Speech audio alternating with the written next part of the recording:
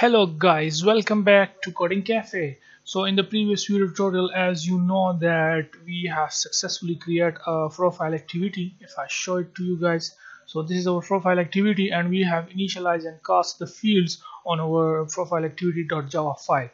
So now in this video we will retrieve the data and we will display it on the profile activity. So for doing that, you know that we need a database reference first, so we can say private database reference and let's call it as profile user ref. And now inside let's create the Firebase auth also, so we can say private Firebase auth mauth, and let's create another variable, a string type variable for getting the user ID, so we can call it as current user ID. Now inside our on create method we can say mauth equals to firebase auth dot get instance. First we are going to get the current user ID, so we can say mauth dot get current user dot get UID, and then we are going to create a reference to our Firebase database. Let me show it to you, to the users node, and for the user who is going to view his profile, when the user who will click on the profile button, or you can say the profile option. So we can say current user ref,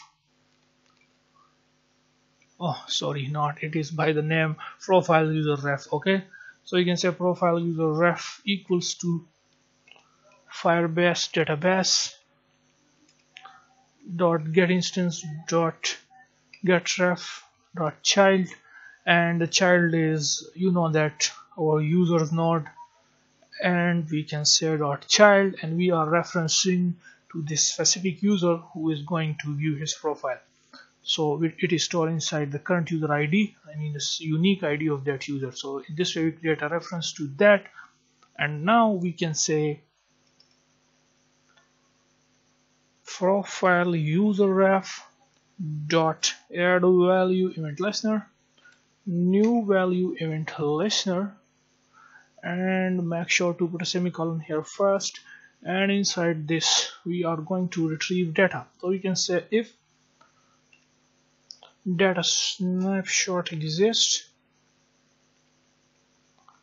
then we are going to retrieve the data.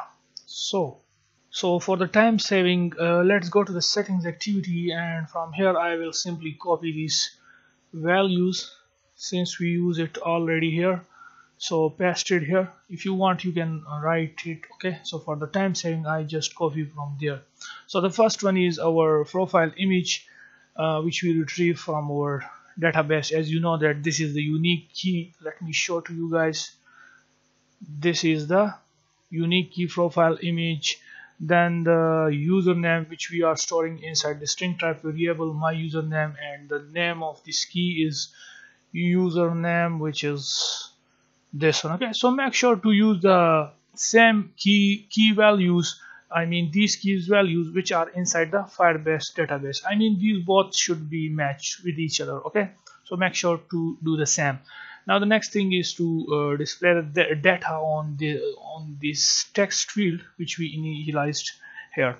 So what we're gonna do, come here and we will copy this. Okay, copy this whole, and after this we can simply display it.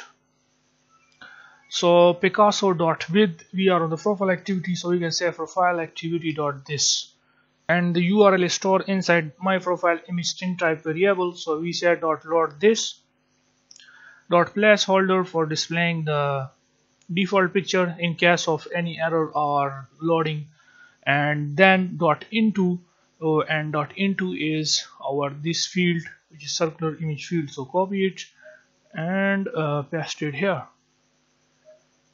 Okay, that's it, and the rest is same. Okay, username, user prof, user status. You can see that username, user prof, user status, user dob. So these are basically our fields which we initialized here. You can see that. Okay, and one more thing before okay, first let do some changes here. I mean, some additional things which we want to add here is you can add this plus sign, and here we can say for the username we can simply write this @ and then for the profile we can say, okay, profile name will be, we want to display it directly, so we can say profile name, and then for the status and then the dob, which is date of birth. So here we can say date of birth, so we can say dob, which means date of birth, and then country, so we can say, oh sorry for that, so we can say country,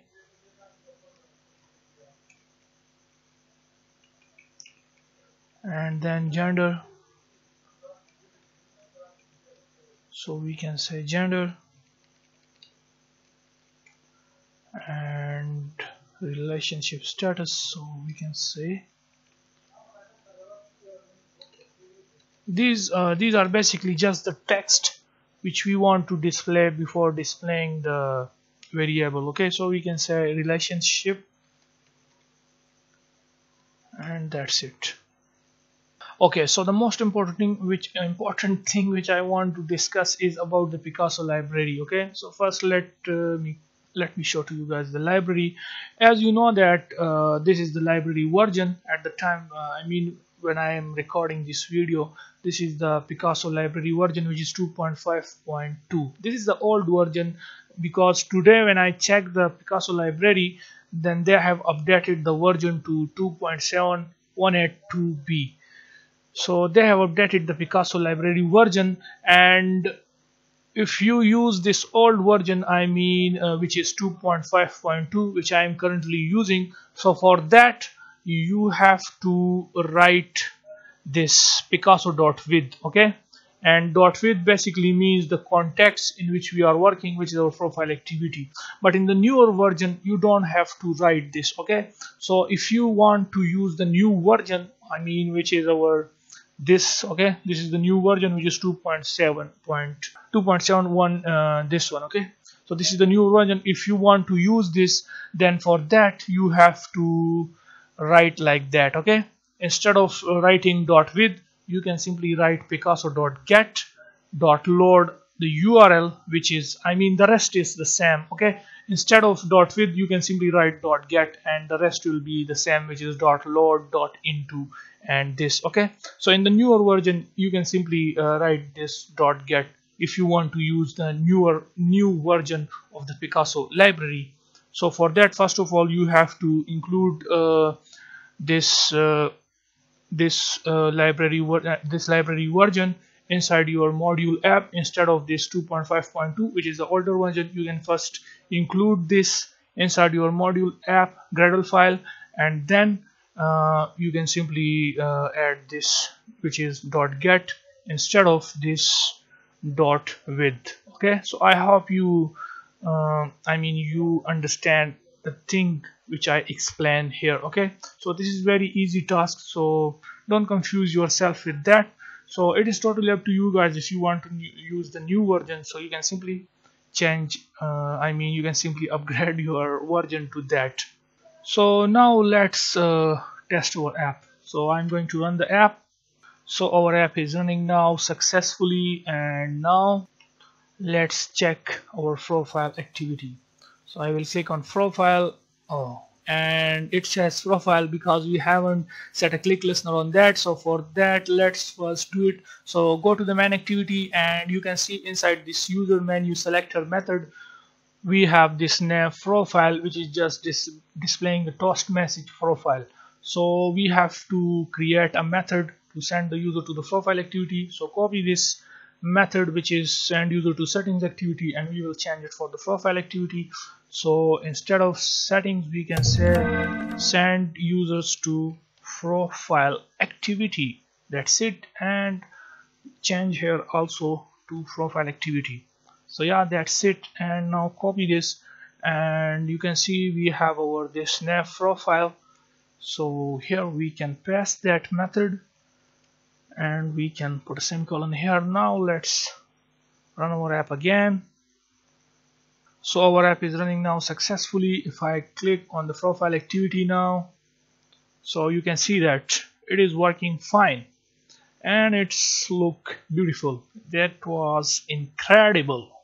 So you can see this is the profile picture. This is my name, which is Muhammad Ali, and this is my username, and this is my profile status. And you can see this is the country, the DOB, which is date of birth, gender, and the relationship status. So everything is working fine till now. So in this way we have successfully added the profile activity inside our this social networking app, which is just like Facebook, Twitter, and Instagram and Snapchat. And yeah, that's it for this video, and in the next video we will further work on this cool revolutionary social networking app which we are developing using Firebase with Android Studio.